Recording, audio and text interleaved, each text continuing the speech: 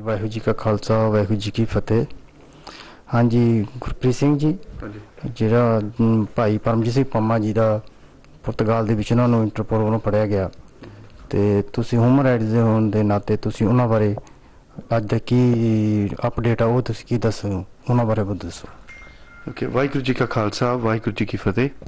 ਅਸੀਂ ਪੁਰਤਗਾਲ ਦੇ ਵਿੱਚ ਲਿਸਬਨ ਦੇ ਵਿੱਚ ਹੈਗੇ ਹਾਂ ਇਸ ਵੇਲੇ, ਤੇ ਜਿਹੜਾ ਲੀਗਲ ਪੁਆਇੰਟ ਆਫ ਵਿਊ ਆ ਉਹ ਸੋਲਿਸਿਟਰਸ ਆਪਸ ਵਿੱਚ ਹੀ ਡੀਲ ਕਰ ਰਹੇ ਨੇ। ਉਹ ਵੀ ਅਪਡੇਟ ਪੱਚੂ ਸਾਹਿਬ, ਪੰਨੂ ਸਾਹਿਬ ਤੇ ਜਿਹੜੇ ਪੁਰਤਗੀਜ਼ ਲੋਇਰ ਆ ਉਹ ਦੇਣਗੇ।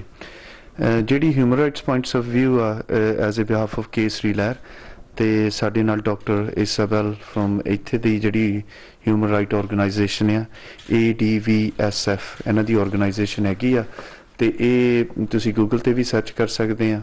ਤੇ ਇਹ ਆਰਗੇਨਾਈਜੇਸ਼ਨ ਜਿਹੜੀ ਹਿਊਮਨ ਰਾਈਟ ਦੇ ਉਹਦੇ ਨਾਲ ਅਸੀਂ ਕੰਮ ਕਰ ਰਹੇ ਹਾਂ। ਤੇ ਜਿਹੜਾ ਪੰਮੇ ਹੁਣਾਂ ਦੀ ਜਿਹੜੀ ਹਿਊਮਨ ਰਾਈਟਸ ਗਰਾਊਂਡ ਦੇ ਉੱਤੇ ਜਿਹੜੀਆਂ ਜਿਹੜੀ ਅਸੀਂ ਡੀਲਿੰਗ ਕਰਨੀ ਆ ਉਹਦੇ ਬਿਹਾਫ ਦੇ ਉੱਤੇ ਅਸੀਂ ਇਹ ਕੰਮ ਕਰ ਰਹੇ ਹਾਂ। ਤੇ ਉਹਦੇ ਵਿੱਚ ਹੁਣ ਜਿਹੜੀ ਤੁਹਾਨੂੰ ਸਭ ਨੂੰ ਪਤਾ ਹੀ ਆ ਕਿ ਮੈਂ ਉਹ ਕੇਸਾਂ ਦੇ ਵਿੱਚ ਦੁਹਰਾਉਣਾ ਨਹੀਂ ਚਾਹੁੰਦਾ ਕਿ ਇੰਡੀਆ ਗੌਰਮੈਂਟ ਦਾ ਇਸ ਵੇਲੇ ਪੂਰਾ ਜ਼ੋਰ ਲੱਗਾ ਹੋਇਆ ਆ ਅਗੇਂਸਟ ਜਿਹੜੀ ਹਿਊਮਨ ਰਾਈਟਸ ਜਿਹੜੀ ਯੂਨਾਈਟਿਡ ਨੇਸ਼ਨ ਦਾ ਚਾਰਟਰ ਅਗੇਂਸਟ ਪੰਮੇ ਹੁਣਾਂ ਨੂੰ ਇੱਥੋਂ ਲਿਜਾਣ ਵਾਸਤੇ, ਹੈ ਨਾ। ਪਰ ਉਹਦੇ ਵਿੱਚ ਉਹ ਹੁਣ ਹਿਊਮਨ ਰਾਈਟਸ ਆਰਗੇਨਾਈਜੇਸ਼ਨ ਵੀ ਇਨਵੋਲਵ ਹੋ ਗਈਆਂ, ਕਿਉਂਕਿ ਇਹ ਇਕੱਲਾ ਸਿੱਖਾਂ ਦਾ ਮਸਲਾ ਨਹੀਂ, ਇਹ ਪੂਰੇ ਇੰਡੀਆ ਦੇ ਮਾਈਨੋਰਿਟੀਜ਼, ਪੂਰੀ ਇੰਟਰਨੈਸ਼ਨਲ ਕਮਿਊਨਿਟੀ ਤੇ ਜਿੰਨੇ refugee status all over the world, even specially in Europe, ਉਹਨਾਂ ਨੂੰ ਰਿਲੇਟ ਕਰਦਾ ਆ। ਸੋ ਇਸ ਲਈ ਮੈਂ ਪਹਿਲਾਂ ਤਾਂ ਇਹਨਾਂ ਦਾ ਥੈਂਕ ਯੂ ਕਰਦਾ। Doctor Sahib we she is involved now. Thank you on behalf of Sikh community and all refugees and people believe in human rights. I say thank you to Dr. Isabel, you have been involved. And thank you to everybody who's supporting this cause. It's not about Sikhs, it's not about any religion, it's above religion, it's a human right cause. The people has been suffered, tortured, murdered. They came to these countries which are the image of the Europe is very peaceful and justice peace loving people. Now the people have taken refugees in these countries, and if this thing happened, it's against human right, and we need to work together and move forward together, and not against any, I would say, country or people. The people are in positions who abusing their power to kill the people. This fight is against them. A Associação de Advogados Sem Fronteiras de Língua Portuguesa está atenta a esta situação, que consideramos ser de muito cuidado, na medida em que, enfim, não sabemos os contornos do processo e interessa-nos saber até que ponto é que os direitos do cidadão Sikh, o Sr. Paramjit Singh, estarão devidamente assegurados. A Associação Portuguesa de Advogados Sem Fronteiras estará atenta a esta situação e fará tudo o que estiver ao seu alcance, quer a nível governamental, quer a nível de todas as associações e organizações que estão presentes nesta situação, para que os direitos do Sr. Singh se encontrem devidamente assegurados. ਭਾਈ ਗੁਰਪ੍ਰੀਤ ਸਿੰਘ ਜੀ ਹੁਣੇ ਬੀਬੀ ਜੀ human rights ਦੇ ਨੇ, ਉਹ ਪੁਰਤਗਾਲੀ language ਦੱਸ ਕੇ ਗਏ ਨੇ, ਉਹਨਾਂ ਦਾ ਤੁਸੀਂ ਪੰਜਾਬੀ ਚ ਅਨੁਵਾਦ ਕਰਕੇ ਸਾਨੂੰ ਦੱਸੋ ਜਰਾ। ਹਾਂਜੀ, ਜਿੱਥੇ ਤੱਕ ਮੈਨੂੰ ਪੁਰਤਗੀਜ਼ ਤਾਂ ਨਹੀਂ ਆਉਂਦੀ, ਪਰ ਜਿੱਥੇ ਤੱਕ ਮੈਂ ਸਮਝ ਕੀਤੀ ਆ ਜਾਂ ਟਰਾਂਸਲੇਟ ਤੋਂ ਕੀਤਾ ਆ, ਉਹਨਾਂ ਨੇ ਇਹੀ ਗੱਲ ਕਹੀ ਆ ਕਿ ਜਿਹੜੇ ਪੁਰਤਗੀਜ਼ ਦੇ ਲੋਕ ਆ, ਹੈ ਨਾ, ਉਹ ਵੀ ਆਪਣੀ ਜਿਹੜੀ ਜ਼ਿੰਮੇਵਾਰੀ ਆ, ਆਪਣੇ ਜਿਹੜੇ ਲੋਕਾਂ ਨੂੰ ਲਿਖਣਾ ਆ, ਐਮਪੀਆਂ ਨੂੰ, ਪੋਲੀਟੀਕਲ ਲੌਬੀ, ਉਹ ਸਟਰੋਂਗ ਕਰੋ। ਤੇ ਐਟ ਦੇ ਸੇਮ ਟਾਈਮ ਜਿੱਦਾਂ ਯੂਕੇ ਦੀਆਂ ਆਰਗੇਨਾਈਜੇਸ਼ਨਾਂ ਵੀ ਐਮਪੀਆਂ ਦੇ ਨਾਲ, ਸਾਰਿਆਂ ਦੇ ਨਾਲ ਕੰਮ ਕਰ ਰਹੀਆਂ ਨੇ, ਤੇ ਸਾਡੀ ਵੀ ਜ਼ਿੰਮੇਵਾਰੀ ਬਣਦੀ ਹੈ ਯੂਕੇ ਦੇ ਵਿੱਚ ਵੱਧ ਤੋਂ ਵੱਧ ਆਪਣੇ ਐਮਪੀ ਨੂੰ ਫੋਨ ਕਰੋ, ਉਹਨਾਂ ਨੂੰ ਚਿੱਠੀਆਂ ਪਾਓ, MEPs ਨੂੰ ਪਾਓ। ਇਹ ਇਕੱਲੀ ਯੂਕੇ ਦੇ ਵਿੱਚ ਨਹੀਂ, ਜਰਮਨੀ, ਇਟਲੀ, ਜਿੱਥੇ ਵੀ ਯੂਰਪ ਦੇ ਵਿੱਚ ਤੁਸੀਂ ਵਸਦੇ ਆ, ਤੁਸੀਂ ਆਪਣੇ MEP ਨੂੰ ਇਹ ਚਿੱਠੀ ਪਾ ਕੇ ਇਹ ਕੇਸ ਬਾਰੇ ਗੱਲ ਕਰੋ। ਤੇ ਜਿਹੜੇ ਲੋਕਾਂ ਨੂੰ ਚਿੱਠੀ ਟਾਈਪ ਨਹੀਂ ਕਰਨੀ ਆਉਂਦੀ, ਈਵਨ ਰੈਫਰੈਂਡਮ 2020 ਦੇ ਉੱਤੇ ਵੀ ਚਿੱਠੀ ਹੈਗੀ ਆ, ਸਿੱਖ ਫੈਡਰੇਸ਼ਨ ਵਾਲਿਆਂ ਦੀ ਵੈਬਸਾਈਟ ਤੇ ਵੀ ਹੈਗੀ ਆ, ਈਵਨ ਕੇਸਰੀ ਲਹਿਰ ਤੇ ਵੀ ਆ ਜਾਣੀ ਆ। ਉੱਥੋਂ ਤੁਸੀਂ ਕਾਪੀ ਕਰਕੇ ਥੱਲੇ ਆਪਣਾ ਐਡਰੈਸ, ਨਾਂ ਲਿਖ ਕੇ ਤੇ ਉਹਨਾਂ ਨੂੰ ਪਾਓ, ਤੇ ਆਪਣਾ ਜਿਹੜੀ ਪੋਲੀਟੀਕਲ ਲੌਬੀ ਆ ਉਹਨੂੰ ਸਟਰੋਂਗ ਕਰੋ। ਬਾਕੀ ਮੈਂ ਵੀ ਚੱਲ ਜਾਣਾ ਵਾਪਸ ਤੇ ਉੱਥੇ ਜਾ ਕੇ ਫਿਰ ਜਿੰਨਾ ਹੋਰ ਜਿਹੜੇ ਕੈਂਪੇਨ ਨੂੰ ਅੱਗੇ ਵਧਾਉਂਦੇ ਆ ਤੇ ਸਾਰਿਆਂ ਨੂੰ ਇਹੀ ਬੇਨਤੀ ਆ ਕਿ ਇਸ ਵੇਲੇ ਇਹ ਜਿਹੜਾ ਕੇਸ ਆ ਜੋ ਇਹ ਪੂਰੀ ਹਿਊਮੈਨਿਟੀ ਦਾ, ਪੂਰੇ ਯੂਰਪ ਦਾ ਜਿਹੜਾ ਕੰਟਰੀਆਂ ਜਿਨ੍ਹਾਂ ਨੇ ਇਸ ਟ੍ਰੀਟੀ ਨੂੰ ਸਾਈਨ ਕੀਤਾ, ਇਸ ਵੇਲੇ ਇਹ ਬੈਕਡੋਰ ਦੇ ਨਾਲ ਥਾਣੀ ਉਹਨੂੰ ਉੱਥੇ ਲਿਜਾਣਾ ਚਾਹੁੰਦੇ ਨੇ ਤੇ ਅਗਲੀ ਜਿਹੜੀ ਪੋਲੀਟੀਕਲ ਜਿਹੜੀ ਲੌਬੀ ਆ ਉਹ ਸਟਰੋਂਗ ਕਰਨ ਦੀ ਲੋੜ ਆ ਤੇ ਜਿਹੜੇ ਲੀਗਲ ਪੁਆਇੰਟ ਆਫ ਵਿਊ ਆ ਉਹ ਪੱਚੂ ਸਾਹਿਬ ਤੇ ਪੰਨੂ ਸਾਹਿਬ ਤੇ ਜਿਹੜੇ ਬਾਕੀ ਲਾਇਰ ਆ ਉਹ ਤੁਹਾਨੂੰ ਅਪਡੇਟ ਕਰਨਗੇ ਇਹ ਓਬਵੀਅਸਲੀ ਸੈਪਰੇਟ ਇਸ਼ੂ ਦੇ ਉੱਤੇ। ਤੇ ਇੰਨਾ ਹੀ ਕਹਿੰਦਾ ਹੋਇਆ ਵਾਹਿਗੁਰੂ ਜੀ ਕਾ ਖਾਲਸਾ ਵਾਹਿਗੁਰੂ ਜੀ ਕੀ ਫਤਿਹ। ਵਾਹਿਗੁਰੂ ਜੀ ਕਾ ਖਾਲਸਾ ਵਾਹਿਗੁਰੂ ਜੀ ਕੀ ਫਤਿਹ ਜੀ। ਵਾਹਿਗੁਰੂ ਜੀ ਕਾ ਖਾਲਸਾ ਵਾਹਿਗੁਰੂ ਜੀ ਕੀ ਫਤਿਹ। ਵੀਰ ਜੀ ਆਪ ਜੀ ਦਾ ਸ਼ੁਭ ਨਾਮ ਜੀ? ਅਮਰਜੀਤ ਸਿੰਘ ਪੱਚੂ। ਅਮਰਜੀਤ ਸਿੰਘ ਪੱਚੂ ਜੀ, ਜਿਸ ਤਰ੍ਹਾਂ ਤੁਸੀਂ ਪਿਛਲੇ ਕਈ ਦਿਨਾਂ ਤੋਂ ਇੱਥੇ ਜਿਹੜਾ ਆਪਣੇ ਪਰਮਜੀਤ ਸਿੰਘ ਜੀ ਪੰਮਾ ਜਿਨ੍ਹਾਂ ਨੂੰ ਇੱਥੇ ਇੰਟਰਪੋਲ ਨੇ ਅਰੈਸਟ ਕਰ ਲਿਆ, ਉਹਨਾਂ ਬਾਰੇ ਯੂਕੇ ਦੇ ਵਿੱਚ ਕਿਸ ਤਰ੍ਹਾਂ ਉਹਨਾਂ ਦਾ ਸਟੇਟਸ ਸੀ ਉਹਦੇ ਬਾਰੇ ਜ਼ਰੂਰ ਜਾਣਨਾ ਬਹੁਤ ਸੰਗਤਾਂ ਨੂੰ ਸਿੱਖ ਚੈਨਲ ਰਾਹੀਂ। ਦੇਖੋ ਜੇ ਆਪਾਂ ਥੋੜੀ ਜਿਹੀ ਕਲੈਰੀਫਿਕੇਸ਼ਨ ਕਰ ਲਈਏ, ਪਹਿਲਾਂ ਮੈਂ ਥੋੜੀ ਇੰਟਰੋਡਕਸ਼ਨ ਵੀ ਕਰ ਦਵਾਂ ਸਾਰਿਆਂ ਦੀ। ਹਾਂਜੀ ਹਾਂਜੀ। ਕਿਉਂਕਿ ਆਪਣੀ ਬਹੁਤ ਟੀਮ ਬਣੀ ਹੈਗੀ ਇੱਥੇ ਇਸ ਵੇਲੇ ਵਕੀਲਾਂ ਦੀ।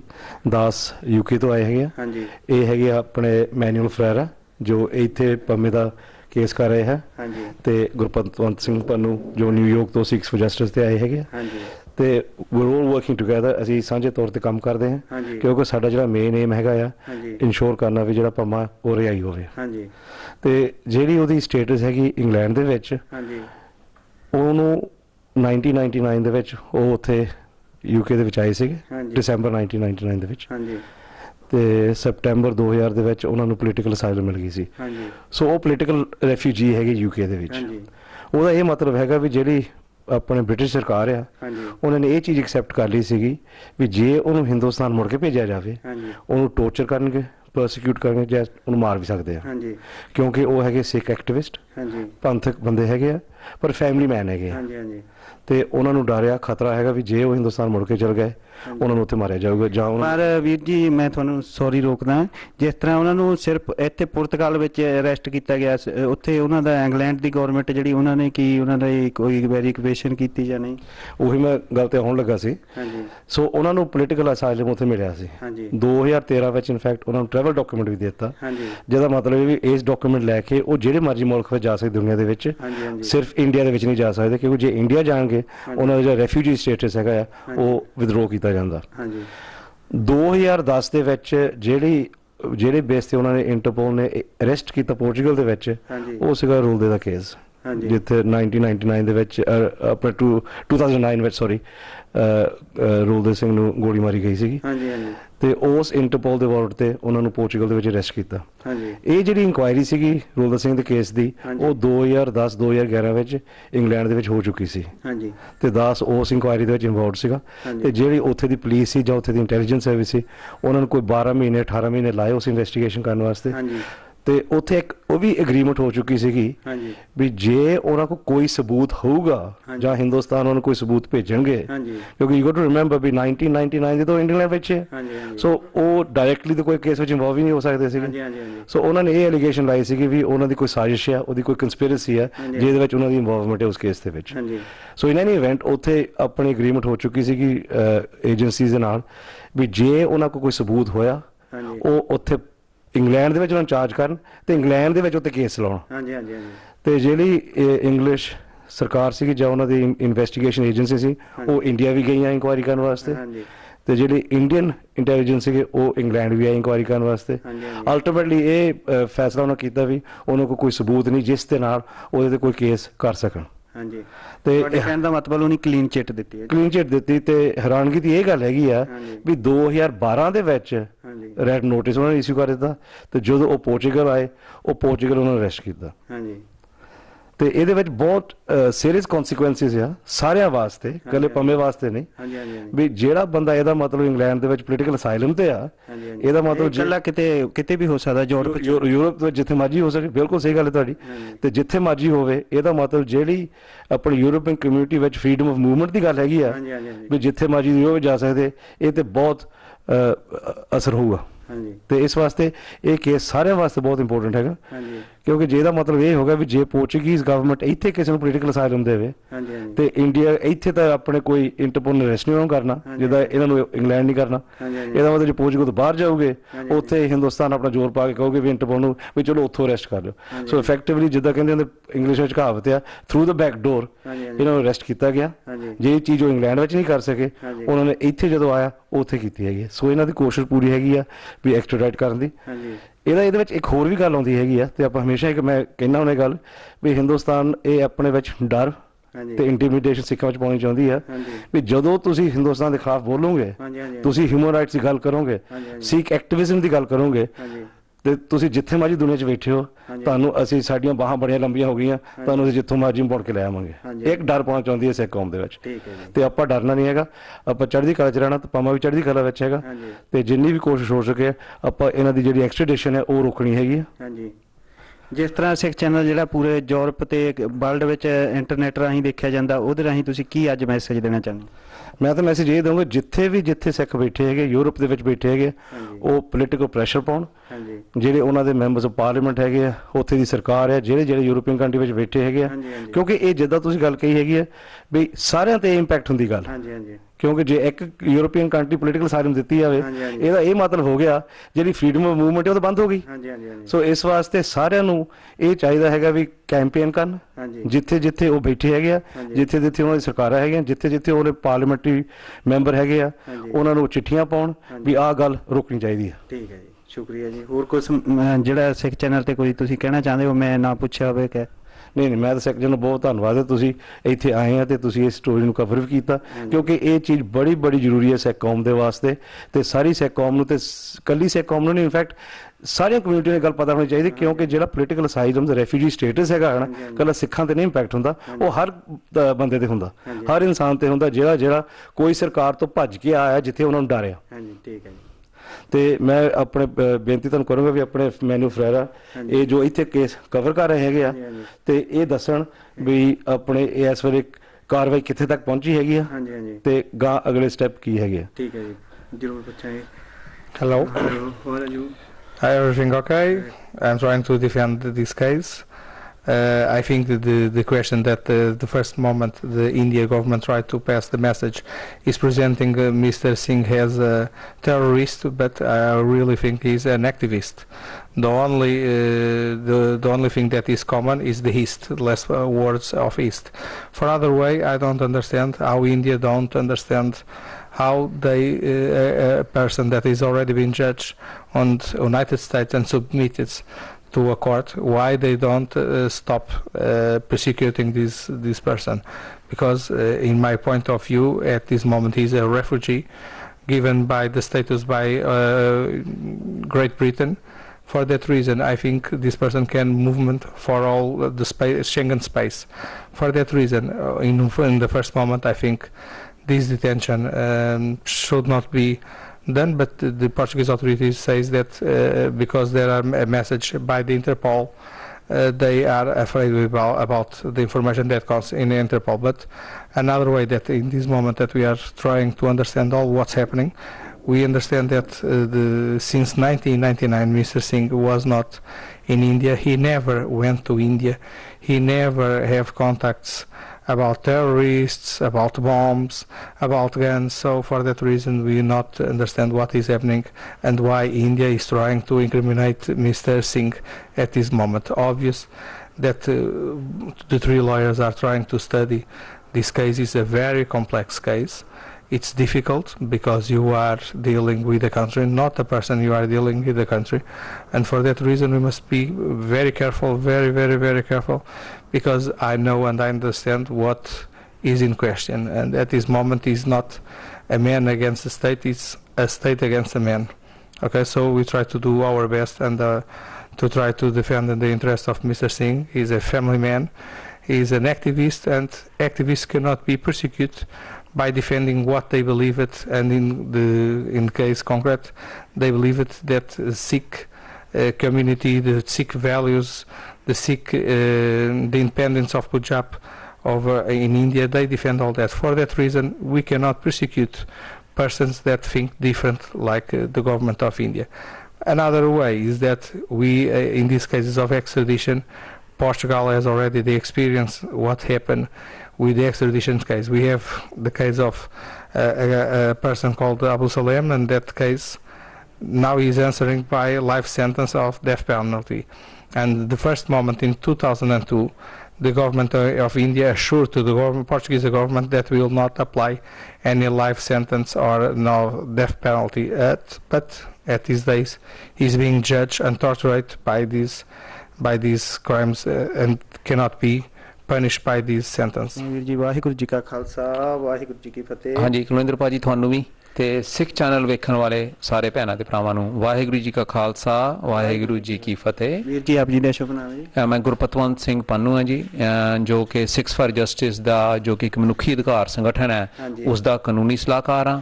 ਔਰ ਜਿੱਦਣ ਤੋਂ ਭਾਈ ਪਰਮਜੀਤ ਸਿੰਘ ਪੰਮਾ ਜਿਨ੍ਹਾਂ ਨੂੰ 17 ਤਰੀਕ ਨੂੰ ਜੋ ਕਿ ਪੁਰਤਗਾਲ ਪਹੁੰਚੇ ਸੀ ਔਰ 18 ਤਰੀਕ ਨੂੰ ਸਵੇਰੇ ਇੰਟਰਪੋਲ ਨੇ ਜਦੋਂ ਉਹਨਾਂ ਨੂੰ ਫੜਿਆ ਤੇ ਉਹਨਾਂ ਨੇ ਮੈਨੂੰ ਕਾਲ ਕਰਕੇ ਇੱਥੇ ਆਉਣ ਵਾਸਤੇ ਜਿਹੜਾ ਆਖਿਆ ਸੀ। ਸਾਡੇ ਉਹਨਾਂ ਦੇ ਪਰਿਵਾਰ ਨਾਲ ਤੇ ਉਹਨਾਂ ਦਾ ਜੋ ਕਾਨੂੰਨੀ ਤੌਰ ਤੇ ਲੋਕਤੰਤਰਕ ਤਰੀਕੇ ਨਾਲ ਜੋ ਸੰਘਰਸ਼ ਕਰ ਰਹੇ ਆ ਅਸੀਂ ਉਹਦੀ ਸਪੋਰਟ ਕਰਨ ਵਾਸਤੇ ਇੱਥੇ ਪਹੁੰਚੇ। ਵੀਰ ਜੀ ਜੋ ਅੱਜ ਦੀ ਤਾਜ਼ੀ ਜਾਣਕਾਰੀ ਹੈ ਜਿਹੜੀ ਉਹ ਜ਼ਰੂਰ ਦਿਓ ਸੰਗਤਾਂ ਨੂੰ ਪਤਾ ਲੱਗ ਸਕੇ ਵੀ ਕੀ ਨਵੀਂ ਤਾਜ਼ੀ ਜਾਣਕਾਰੀ ਹੈ ਜਿਹੜੀ ਜੀ। 18 ਤਰੀਕ ਨੂੰ ਜਦੋਂ ਭਾਈ ਪਰਮਜੀਤ ਸਿੰਘ ਪੰਮਾ ਨੂੰ ਫੜਿਆ ਗਿਆ ਸੀ ਇੱਥੇ ਇੰਟਰਪੋਲ ਵੱਲੋਂ ਤੇ ਉਹਨਾਂ ਨੂੰ 21 ਤਰੀਕ ਨੂੰ ਪੁਰਤਗਾਲ ਦੀ ਜਿਹੜੀ ਹਾਈ ਕੋਰਟ ਹੈ ਉਹਦੇ ਵਿੱਚ ਜਿਹਨੂੰ ਕੋਰਟ ਆਫ ਅਪੀਲਸ ਵੀ ਕਹਿੰਦੇ ਆ ਉਹਦੇ 'ਚ ਪੇਸ਼ ਕੀਤਾ ਗਿਆ ਔਰ ਜੱਜ ਨੇ ਭਾਰਤ ਦੀ ਸਰਕਾਰ ਨੂੰ 18 ਦਿਨ ਦਾ ਸਮਾਂ ਉਸ ਦਿਨ ਦਿੱਤਾ ਸੀ ਜਿਹੜਾ ਕਿ 4 ਜਨਵਰੀ ਤੱਕ ਕਿ ਤੁਸੀਂ ਭਾਈ ਪੰਮੇ ਦੇ ਜੋ ਐਕਸਟ੍ਰੈਡੀਸ਼ਨ ਹੈ ਜਾਂ ਤੁਸੀਂ ਭਾਰਤ ਹਵਾਲਗੀ ਦੇ ਪੇਪਰ ਹੈ ਉਹ ਸਾਨੂੰ ਤੁਸੀਂ ਭੇਜੋ। ਪਰ 4 ਜਨਵਰੀ ਤੱਕ ਭਾਰਤ ਨੇ ਪੇਪਰ ਨਹੀਂ ਭੇਜੇ ਤੇ 31 ਦਸੰਬਰ ਨੂੰ ਉਹਨਾਂ ਨੇ ਰਿਕੁਐਸਟ ਭੇਜੀ ਕਿ ਜਿਹੜੀ ਹੈ ਐਕਸਟੈਂਸ਼ਨ ਚਾਹੀਦੀ ਹੈ ਸਾਨੂੰ ਇਹਨਾਂ ਦੇ ਪੇਪਰ ਭੇਜਣ ਦੀ ਔਰ ਜੱਜ ਨੇ ਜਿਹੜੀ ਐਕਸਟੈਂਸ਼ਨ ਹੈ ਉਹ 22 ਦਿਨ ਦੀ ਹੋਰ ਦਿੱਤੀ ਹੈ। ਸੋ 26 ਜਨਵਰੀ ਤੱਕ ਦਾ ਸਮਾਂ ਜਿਹੜਾ ਹੈ ਉਹ ਭਾਰਤ ਦੀ ਸਰਕਾਰ ਕੋਲ ਹੈ ਕਿ ਉਹ ਭਾਈ ਪੰਮੇ ਦੇ ਭਾਰਤ ਹਵਾਲਗੀ ਦੇ ਜੋ ਪੇਪਰ ਹੈ ਜਿਨ੍ਹਾਂ ਦੇ ਜੋ ਕੇਸ ਪੁਰਾਣੇ ਹੈ ਜਾਂ ਜਿਹੜਾ ਉਹ ਲੱਭਣ ਦੀ ਕੋਸ਼ਿਸ਼ ਕਰਦੇ ਪਏ ਹੈ ਜਾਂ ਜਿਵੇਂ ਆਪਾਂ ਸਾਰਿਆਂ ਨੂੰ ਪਤਾ ਹੀ ਹੈ ਕਿ ਜੋ ਭਾਰਤ ਦਾ ਕਾਨੂੰਨ ਹੈ ਜਿੱਥੇ ਜੋ ਕਿ ਸਿੱਖਾਂ ਵਾਸਤੇ ਇੱਕ ਕਾਲਾ ਕਾਨੂੰਨ ਬਣ ਚੁੱਕਾ ਹੈ ਔਰ ਉਹਦੇ ਵਾਸਤੇ ਕੋਈ ਕੇਸ ਬਣਾਏ ਜਾ ਰਹੇ ਹੈ ਕੱਢੇ ਜਾ ਰਹੇ ਕੀ ਹੋ ਰਿਹਾ ਹੈ ਤਾਂ ਹੁਣ ਸਮਾਂ ਹੀ ਦੱਸੇਗਾ। ਵੀਰ ਜੀ ਜਿਸ ਤਰ੍ਹਾਂ ਤੁਸੀਂ ਵੀਰ ਜੀ ਨੂੰ ਅੱਜ ਮਿਲ ਕੇ ਆਏ ਵੀਰ ਜੀ ਕਿਸ ਤਰ੍ਹਾਂ ਆਏ ਤੇ ਉਹਦੇ ਬਾਰੇ ਵੀ ਸੰਗਤਾਂ ਨੂੰ ਜਾਣਕਾਰੀ ਜ਼ਰੂਰ ਦਿਓ। ਬਿਲਕੁਲ ਸਭ ਤੋਂ ਪਹਿਲਾਂ ਤਾਂ ਉਹਨਾਂ ਨੇ ਪੂਰੀ ਸਿੱਖ ਸੰਗਤ ਨੂੰ ਜਿਹੜੇ ਕਿ ਚਾਹੇ ਕੰਟੀਨੈਂਟ ਨਾਰਥ ਅਮਰੀਕਾ 'ਚ ਬੈਠੇ ਹੈ ਚਾਹੇ ਆਸਟ੍ਰੇਲੀਆ 'ਚ ਬੈਠੇ ਜਾਂ ਯੂਰਪ 'ਚ ਬੈਠੇ ਜਾਂ UK 'ਚ ਉਹਨਾਂ ਨੇ ਸਭ ਨੂੰ ਫਤਿਹ ਗੁਜਾਈ ਹੈ। ਵਾਹਿਗੁਰੂ ਜੀ ਕਾ ਖਾਲਸਾ ਵਾਹਿਗੁਰੂ ਜੀ ਕੀ ਫਤਿਹ। ਫਿਰ ਉਹਨਾਂ ਤਹਿ ਦਿਲੋਂ ਧੰਨਵਾਦੀ ਹੈ ਉਹ ਸਾਰੇ ਜਿਹੜੀ ਕਿ ਪੂਰੀ ਕੌਮ ਇਸ ਗੱਲ ਦੇ ਉੱਤੇ ਖੜੀ ਹੈ ਸਿੱਖ ਫੈਡਰੇਸ਼ਨ ਸਿੱਖ ਕਾਉਂਸਲ ਸਿੱਖ ਰਿਲੀਫ ਫੰਡ ਤੇ ਉਹਨਾਂ ਦੇ ਜਿਹੜੇ ਵਕੀਲ ਹੈ ਭਾਈ ਅਮਰਜੀਤ ਸਿੰਘ ਪੱਚੂ ਜਿਹੜੇ ਲਗਾਤਾਰ ਜਿੱਦਣ ਤੋਂ ਉਹ ਭਾਈ ਪੰਮਾ ਫੜੇ ਗਏ ਆ ਉਹਨਾਂ ਨੇ ਦਿਨ ਰਾਤ ਪਿੱਛੇ ਵਕੀਲਾਂ ਦੇ ਨਾਲ ਇੱਕ ਕੀਤਾ ਹੋਇਆ ਉਹਨਾਂ ਦਾ ਜੋ ਡਾਕੂਮੈਂਟੇਸ਼ਨ ਹੈ ਇਕੱਠੀ ਕਰਨ ਵਾਸਤੇ। ਸੋ ਦੇਖਣ ਵਾਲੀ ਗੱਲ ਇਹ ਹੈ ਕਿ ਜਿਹੜਾ ਭਾਈ ਪੰਮਾ ਦਾ ਕੇਸ ਹੈ ਉਹ ਭਾਈ ਪਰਮਜੀਤ ਸਿੰਘ ਪੰਮਾ ਦਾ ਕੇਸ ਨਹੀਂ ਹੈ ਇਹ ਸਿੱਖ ਵਰਸਿਸ ਭਾਰਤ ਦਾ ਕੇਸ ਹੈ ਕਿਉਂਕਿ ਇਹ ਉਹ ਸਰਕਾਰ ਹੈ ਜਿਸ ਨੇ 1984 ਤੋਂ ਲੈ ਕੇ ਆਪਣੇ ਸਿੱਖਾਂ ਦੀ ਜਿਹੜੀ ਹੈ ਹਰ ਪਿਛਲੇ 30 ਸਾਲਾਂ ਦੇ ਵਿੱਚ ਨਸਲਕੁਸ਼ੀ ਜਾਰੀ ਰੱਖੀ ਹੈ ਔਰ ਜਿਹੜੇ ਸਿੱਖ ਸੰਘਰਸ਼ੀਲ ਯੋਧੇ ਲੋਕਤੰਤਰਕ ਤਰੀਕੇ ਨਾਲ ਆਵਾਜ਼ ਆਪਣੀ ਭਾਰਤ 'ਚ ਚੁੱਕਦੇ ਸੀ ਉਹਨਾਂ ਨੂੰ ਮਾਰ ਮੁਕਾਇਆ ਗਿਆ ਝੂਠੇ ਪੁਲਿਸ ਮੁਕਾਬਲੇ ਬਣਾਏ ਗਏ ਤਸ਼ੱਦਦ ਕਰਕੇ ਮਾਰਿਆ ਗਿਆ। ਇਸੇ ਤਰੀਕੇ ਨਾਲ ਭਾਈ ਪੰਮਾ ਦਾ ਜੋ ਭਰਾ ਸੀਗੇ ਸ਼ਹੀਦ ਭਾਈ ਪਰਮਿੰਦਰ ਸਿੰਘ ਉਹਨਾਂ ਨੂੰ ਭਾਰਤ ਦੀ ਸਰਕਾਰ ਨੇ ਸੈਣੀ ਦੀ ਦੇਖ ਰੇਖ ਹੇਠ ਤਸ਼ੱਦਦ ਕਰਕੇ ਮਾਰ ਮੁਕਾਇਆ ਔਰ ਸ਼ਹੀਦ ਕੀਤਾ। ਆਪਣੀ ਆਵਾਜ਼ ਸਿੱਖ ਕੌਮ ਦੀ ਸੰਘਰਸ਼ ਕਰਨ ਦੀ ਆਵਾਜ਼ ਭਾਰਤ ਵਿੱਚ ਬੰਦ ਕੀਤੀ। ਅੱਜ ਇਹੀ ਆਵਾਜ਼ ਜੋ ਬਾਹਰਲੇ ਦੇਸ਼ਾਂ ਵਿੱਚ ਚੱਲਦੀ ਹੈ ਇਹ ਤੁਹਾਡੀ ਆਜ਼ਾਦੀ ਤੇ ਤੁਹਾਡੀ ਆਵਾਜ਼ ਦੇ ਉੱਤੇ ਪਾਬੰਦੀ ਲਗਾਉਣ ਦਾ ਕੇਸ ਹੈ। ਸੋ ਜੇ ਅੱਜ ਉਹ ਪਰਮਜੀਤ ਸਿੰਘ ਪੰਮਾ ਨੂੰ ਭਾਰਤ ਵਾਪਸ ਲਿਜਾਣ 'ਚ ਸਫਲ ਹੁੰਦੇ ਹੈ ਤਾਂ ਤੁਹਾਡੀ ਆਵਾਜ਼ ਜਿਹੜੀ ਹੈ ਅਲੱਗ ਸੰਘਰਸ਼ ਦੀ ਅਲੱਗ ਰਾਜ ਦੇ ਲਈ ਹਮੇਸ਼ਾ ਬੰਦ ਕਰਨ ਦੀ ਕੋਸ਼ਿਸ਼ ਕੀਤੀ ਜਾਏਗੀ। ਸੋ ਸਾਡੀ ਜਿਹੜੀ ਬੇਨਤੀ ਹੈ ਕਿ ਇਹਨੂੰ ਭਾਈ ਪਰਮਜੀਤ ਸਿੰਘ ਪੰਮਾ ਦਾ ਕੇਸ ਨਾ ਸਮਝਿਆ ਜਾਏ ਇਸ ਨੂੰ ਤੁਹਾਨੂੰ ਸਿੱਖ ਕੌਮ ਦਾ ਤੇ ਭਾਰਤ ਦਾ ਕੇਸ ਜਿਹੜਾ ਸਮਝ ਕੇ ਲੜਨਾ ਪੈਣਾ। ਇਹ ਜਿਹੜੀਆਂ ਸਿੱਖ ਚੈਨਲ ਦੇਖ ਰਹੀਆਂ ਸੰਗਤਾਂ ਉਹ ਤੁਹਾਡੀ ਕਿਸ ਤਰ੍ਹਾਂ ਮਦਦ ਕਰਨ ਭਾਈ ਵੀਰ ਦੀ ਤੇ ਤੁਹਾਡੇ ਨਾਲ ਕਿਸ ਤਰ੍ਹਾਂ ਲਿੰਕ? ਦੇਖੋ ਸਭ ਤੋਂ ਪਹਿਲਾਂ ਤਾਂ ਇਹੋ ਜਿਹਾ ਕੋਈ ਵੀ ਕੇਸ ਹੋਵੇ ਤੇ ਉਹਦੇ 'ਚ ਤੇ ਗੁਰੂ ਨਾਨਕ ਨਾਮ ਲੈਵਾ ਜਿਹੜੇ ਸਿੱਖ ਹੈ ਅਰਦਾਸ ਜਿਹੜੀ ਹੁੰਦੀ ਹੈ ਉਹ ਸ਼ਾਮਲ ਕਰਨੀ ਆਪਾਂ ਨੂੰ ਬਹੁਤ ਜ਼ਰੂਰੀ ਹੈ। ਭਾਈ ਪੰਮਾ ਦੀ ਉਹਨਾਂ ਦੇ ਪਰਿਵਾਰ ਦੀ ਚੜ੍ਹਦੀ ਕਲਾ ਦੀ ਅਰਦਾਸ ਔਰ ਇਹੀ ਅਰਦਾਸ ਜਿਹੜੀ ਹੈ ਆਪਾਂ ਨੂੰ ਕਾਮਯਾਬੀ ਤੱਕ ਲੈ ਕੇ ਜਾਏਗੀ। ਜਿੱਥੇ ਜਿੱਥੇ ਤੱਕ ਸਿੱਖ ਸੰਗਤ ਦੇਖਦੀ ਪਈ ਹੈ ਸਿੱਖ ਚੈਨਲ ਨੂੰ, ਉਹਨਾਂ ਦਾ ਇਹ ਫਰਜ਼ ਬਣਦਾ ਹੈ ਕਿ ਉਹ ਆਪਣੇ ਲੋਕਲ ਮੈਂਬਰ ਪਾਰਲੀਮੈਂਟ ਨੂੰ, ਜਿਵੇਂ ਕਿ ਸਿੱਖ ਫੈਡਰੇਸ਼ਨ ਨੇ ਤੇ ਸਿੱਖ ਕਾਉਂਸਲ ਨੇ ਕੰਪੇਨ ਚਲਾਈ ਹੈ ਕਿ ਤੁਸੀਂ ਆਪਣੇ ਮੈਂਬਰ ਪਾਰਲੀਮੈਂਟ ਨੂੰ ਲਿਖ ਕੇ ਭੇਜੋ, ਕਿਉਂਕਿ ਭਾਈ ਪੰਮਾ ਨੂੰ ਰਿਫਿਊਜੀ ਸਟੇਟਸ ਜਿਹੜਾ ਹੈ ਉਹ ਯੂਕੇ ਨੇ ਪਰਮਾਨੈਂਟ ਦਿੱਤਾ ਹੋਇਆ, ਔਰ ਉਸ ਦਾ ਕਾਰਨ ਰਿਫਿਊਜੀ ਸਟੇਟਸ ਦਾ ਵੀ ਇਹੀ ਹੈ ਕਿ ਉਹਨਾਂ ਦੇ ਉੱਤੇ ਭਾਰਤ ਦੇ ਵਿੱਚ ਤਸ਼ੱਦਦ ਹੋਇਆ ਸੀ, ਔਰ ਤਸ਼ੱਦਦ ਹੋਣ ਦੀ ਸੰਭਾਵਨਾ ਹੈ ਜੇ ਉਹਨਾਂ ਨੂੰ ਪਿੱਛੇ ਭੇਜਿਆ ਗਿਆ। ਇਹੀ ਕਾਰਨ ਹੈ ਕਿ ਉਹਨਾਂ ਨੂੰ ਰਿਫਿਊਜੀ ਸਟੇਟਸ ਦਿੱਤਾ ਗਿਆ ਸੀ। ਔਰ ਆਪਾਂ ਸਭ ਨੇ ਮਿਲ ਕੇ ਇੱਕ ਕੰਮ ਕਰਨਾ ਹੈ ਕਿ ਭਾਈ ਪੰਮਾ ਜੋ ਕਿ ਇਸ ਵਕਤ ਪੁਰਤਗਾਲ ਦੇ ਵਿੱਚ ਹਿਰਾਸਤ ਵਿੱਚ ਹੈ, ਇੰਟਰਪੋਲ ਨੇ ਫੜੇ ਹੋਏ ਆ, ਉਹਨਾਂ ਨੂੰ ਆਪਾਂ ਵਾਪਸ ਯੂਕੇ ਜਿਹੜਾ ਲੈ ਕੇ ਜਾਣਾ। ਠੀਕ ਹੈ ਜੀ। ਹੋਰ ਸਿੱਖ ਚੈਨਲ ਰਾਹੀਂ ਤੁਸੀਂ ਕੋਈ ਹੋਰ ਮੈਸੇਜ ਦੇਣਾ ਚਾਹੁੰਦੇ ਹੋ ਜੋ ਮੈਂ ਨਹੀਂ ਪੁੱਛ ਸਕਿਆ? ਦੇਖੋ, ਸਿੱਖ ਚੈਨਲ ਹਮੇਸ਼ਾ ਹੀ ਪਹਿਰਾ ਦੇ ਰਿਹਾ। ਸਿੱਖ ਕੌਮ ਜੋ ਸੰਘਰਸ਼ ਕਰ ਰਹੀ ਹੈ ਲਗਾਤਾਰ ਲੋਕਤੰਤਰਕ ਤਰੀਕੇ ਨਾਲ, ਕਾਨੂੰਨ ਦੇ ਦਾਇਰੇ 'ਚ ਰਹਿ ਕੇ, ਅਸੀਂ ਤਹਿ ਦਿਲੋਂ ਧੰਨਵਾਦੀ ਹਾਂ ਸਿੱਖ ਚੈਨਲ ਦੇ ਜਿਨ੍ਹਾਂ ਨੇ ਇਹ ਆਪਣਾ ਸਮਾਂ ਕੱਢਿਆ। ਔਰ ਚੈਨਲ ਜਿਹੜਾ ਹੈ ਸਿੱਖ ਕੌਮ ਦੇ ਇਹੋ ਜਿਹੇ ਔਖੇ ਸਮੇਂ ਦੇ ਵਿੱਚ ਜਿਹਦੇ 'ਚ ਅੱਜ ਭਾਈ ਪੰਮਾ ਤੇ ਉਹਨਾਂ ਦਾ ਪਰਿਵਾਰ ਜਿਹੜੇ ਹੈ ਉਹ ਨਿਕਲ ਰਹੇ ਹੈ ਕਿ ਉਹਨਾਂ ਦਾ ਸਾਥ ਦੇ ਰਹੇ, ਅਸੀਂ ਤਹਿ ਦਿਲੋਂ ਧੰਨਵਾਦੀ ਹਾਂ। ਠੀਕ ਹੈ ਵੀਰ ਜੀ, ਸ਼ੁਕਰੀਆ ਜੀ। ਸਿੱਖ ਚੈਨਲ ਜਿਹੜਾ ਤੁਹਾਡਾ ਆਪਣਾ ਸਿੱਖ ਚੈਨਲ ਹੈ, ਸਿੱਖ ਚੈਨਲ ਦਾ ਉਪਰਾਲਾ ਹੈ ਜਿੱਥੇ ਵੀ ਸਿੱਖਾਂ ਨਾਲ ਕੋਈ ਵਧੀਕੀ ਹੁੰਦੀ ਉੱਥੇ ਪਹੁੰਚਿਆ ਜਾਵੇ, ਇਸੇ ਆਸ਼ੇ ਨੂੰ ਮੁੱਖ ਰੱਖਦੇ ਅਸੀਂ ਇੱਥੇ ਪਹੁੰਚੇ ਸੀ। ਆਓ ਅੱਗੇ ਅਸੀਂ ਉਹਨਾਂ ਦੇ ਪਰਿਵਾਰ ਨਾਲ ਤੁਹਾਨੂੰ ਰੂਬਰੂ ਕਰਾਵਾਂਗੇ। ਇੱਥੇ ਫਤਿਹ ਬੁਲਾਣੇ ਆ। ਵਾਹਿਗੁਰੂ ਜੀ ਕਾ ਖਾਲਸਾ, ਵਾਹਿਗੁਰੂ ਜੀ ਕੀ ਫਤਿਹ।